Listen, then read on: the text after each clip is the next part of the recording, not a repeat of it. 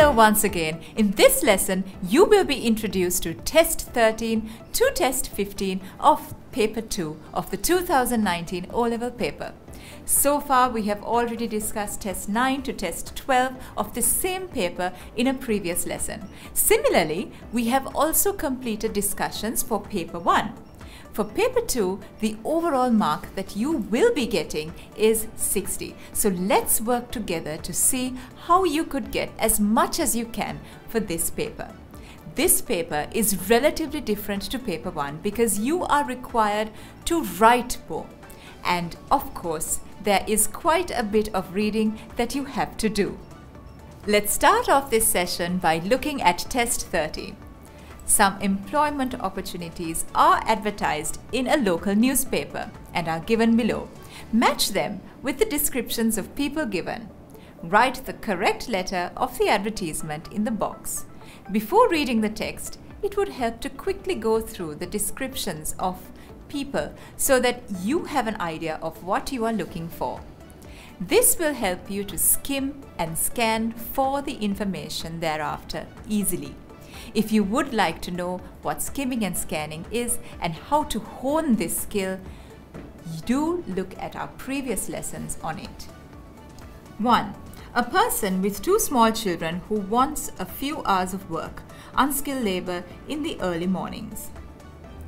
2. A lady with no experience or qualifications is looking for a short-term, full-time job, Monday to Friday. 3. A student with no experience who cannot work on weekdays. 4. A student who has followed a course in hotel school is now looking for his first full-time job. 5. A person with many years of experience working in hotels is now looking for a well-paid part-time employment in a hotel. Let's read the advertisements now. A. Help. Snack bar serving person, friendly and energetic, experience not essential. Saturday and Sunday only. Call or drop in at Kingsway Centre, Badulla. Telephone 074 800 4580 and ask for the manager. B. Guest's favorite hotel. Requires a part-time waiter or waitress. Only applicants with experience and good references need apply. Excellent wages, meals on duty, telephone 073 527 281. Office hours. C. Wanted a babysitter from January to July. Warm and kind-hearted. Hours 8:30 to 5. Monday to Friday. References required. For further details, phone 073 400 0018. D. Cleaner required for 12-floor modern office block in the Station Road, Jaila. 2 hours per day, Monday to Friday to finish work before 8 a.m. Wages, Rs 20,000 per month. Telephone 073 784 0868. E. Full-time cook for a new and exciting cafe venture. Good conditions. Pay and working hours can be negotiated.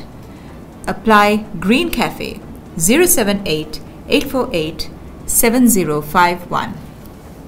Now that we have read the advertisements, let's complete the task and match the descriptions of people with what we just read. A person with 2 small children who wants a few hours of work, unskilled labor in the early mornings.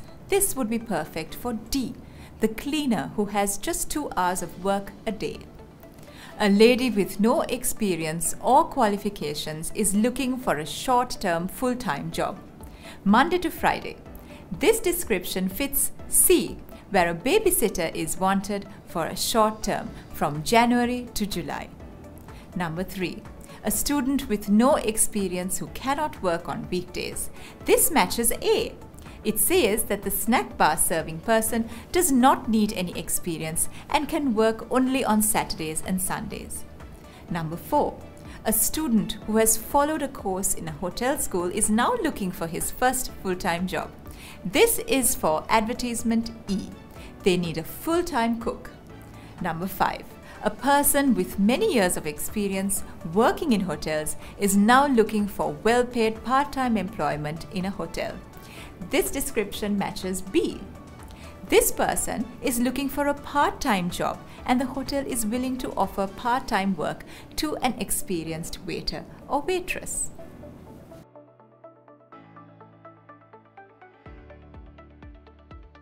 The trick when reading is to always stay alert and read carefully. Look for key phrases that will help you fish out the correct answer. You may even want to use a pencil to underline the key phrases.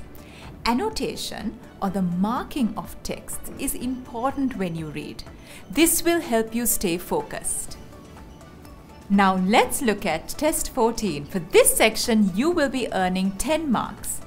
Always look at the marks you will be getting for each test and remember to spend more time on the ones that carry more marks. You have 2 options given in this section. You can choose one. Please don't waste your time doing both. Choose one and do it properly. The first option is a letter. Let's read the question together. Write a letter to one of your friends describing how you celebrated the Teacher's Day in your school. Use about 100 words. You are also asked to include these points.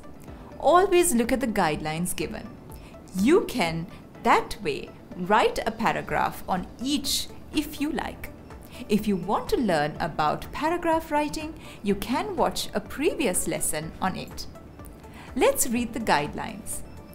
Activities done on the Teacher's Day. The role you played. Speeches made. How you felt about the celebrations. Let's do it together.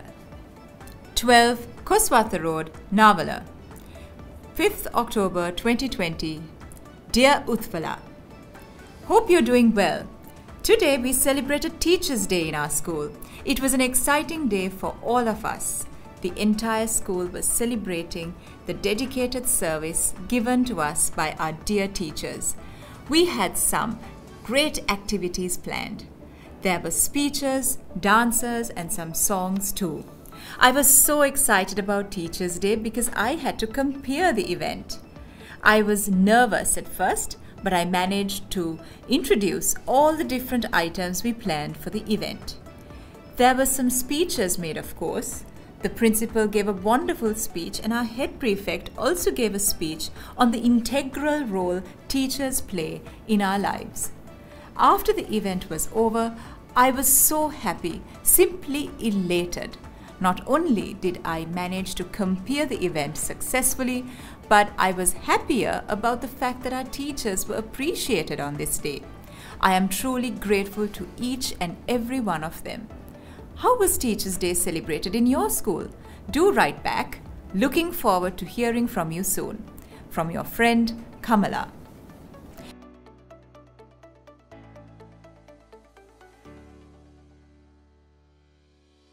You would have noticed that I have used all the guidelines given. Under the first bullet point, activities done, you would have noticed that I have given speeches, dances, and songs. Under the role I played, well, I have stated that I was the compere for the event. The compere of any event will always introduce the events that are to take place and make sure the function runs smoothly on stage. The third guideline expects you to state the speeches that were made. In my letter, I have stated that speeches were made by the principal and the head prefect. The final bullet point expects you to assert how you felt about the celebrations. I have initially stated that I was nervous, and then later on I have mentioned that I was happy and elated. If you are not much of a letter writer, you have the option of choosing B. In this question, you are presented with a pie chart. This, as I have said before in the lesson about describing graphs, charts and tables, is similar to a question that you may get in an IELTS exam. Let's read the question together. The following pie chart shows how Mr. Perera spent his salary in the month of July 2019 on various household needs. Study it and write a description about it. For this too, you are expected to write about 100 words. You are also expected to use the following words in your description: highest percentage, lowest percentage, more than, less than, equal. Let's do it together. The pie chart shows us how Mr. Perera spent his salary. Mr. Perera has spent the highest percentage of his salary on food. An equal percentage of his salary has been set aside for savings and clothes. Additionally, 15% of his salary has been spent on education. This is more than what he spends on transport. He has also spent 12% on transport. He has spent less than transport on electricity. The lowest percentage of his salary is spent on other, which could mean miscellaneous goods and services. The pie chart clearly indicates that more than half of his salary has been spent on food, education, and clothes. Note that in this answer, I have used all the phrases that were given. Always refer to guidelines and points given in your question. Let's now move on to test 15. You are given a small description of Peter. This is a comprehension passage, and unlike the shorter comprehension passages done in paper 1, this carries 8 marks. Let's read the passage together. Peter was born in southern England in 1812, when Industrial Revolution in England was well underway. As thousands of factories were opened for business, people left their farms for the cities. But their dreams of making more money and improving their lives always did not come true. Men, women, and even children often exchanged back-breaking work in the fields for the boredom and danger of factory work. Peter's family moved to London when he was 5. His father, John, worked as a clerk, so he was better off than many people in London. But with his large family and love of entertaining, he and his wife constantly lived beyond their means. When Peter was 12, John was arrested for failing to pay a debt. He was sent to debtor's prison, where people were kept until they could pay back the money they owed. Peter was taken out of school and forced to work in a shoe polish factory, wrapping and pasting labels on bottles. He worked from dawn to dark, 6 days a week, in a dark room, listening to rats squeak between the rotting floorboards. His father finally inherited some money, settled his debts, and was released from jail.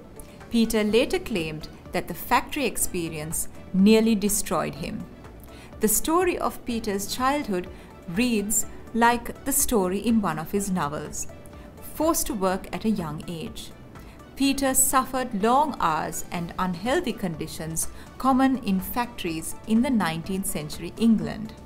Memories of his experience haunt him for the rest of his life.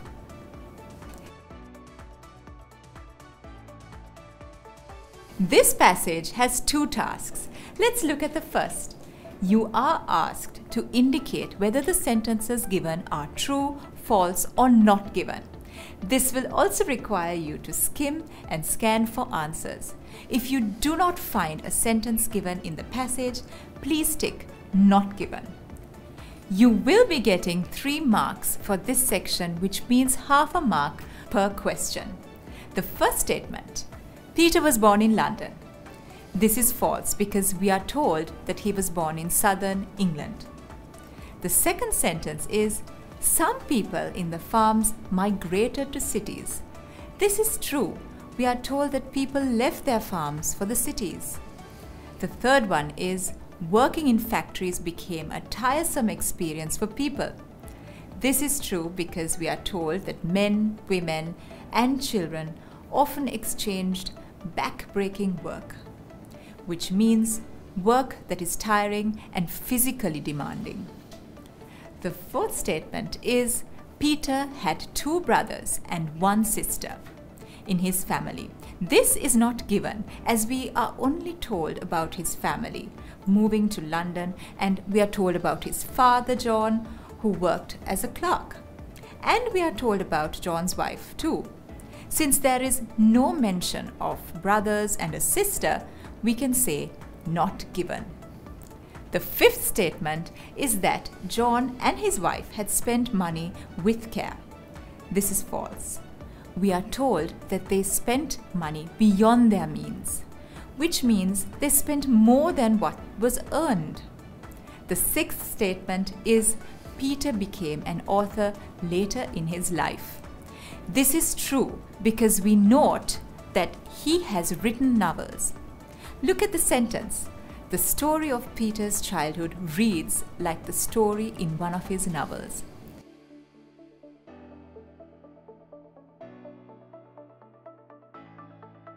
Now let's look at task 2.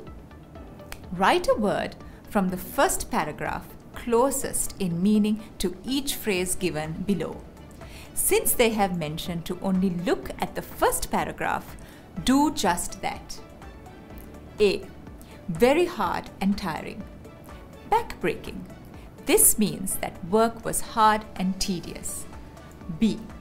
Possibility of harm or injury. The answer is danger. The next question asks you to write the sentence in paragraph 2, which says that Peter's father had a fairly good life. The sentence for this is John worked as a clerk, so he was better off than many people in London. In the third question, you are expected to underline the word that best explains the behavior of Peter's parents. You will be getting a mark for this. Wise, irresponsible, intelligent, thoughtful. The correct answer is irresponsible. Yes, they did live their lives rather irresponsibly. The fourth question asks you to underline the most suitable title for the given text. This too is just 1 mark. Peter's childhood, Peter's dreams, Peter's prison life, Peter's school life. The answer is Peter's childhood. The passage is about his life as a child after all.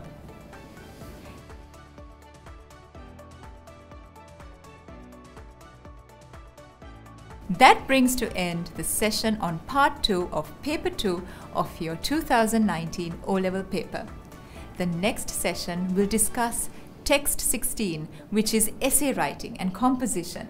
If you found this useful and you want to be alerted on many more lessons on your O-level English syllabus, please subscribe to our channel. Have a great day.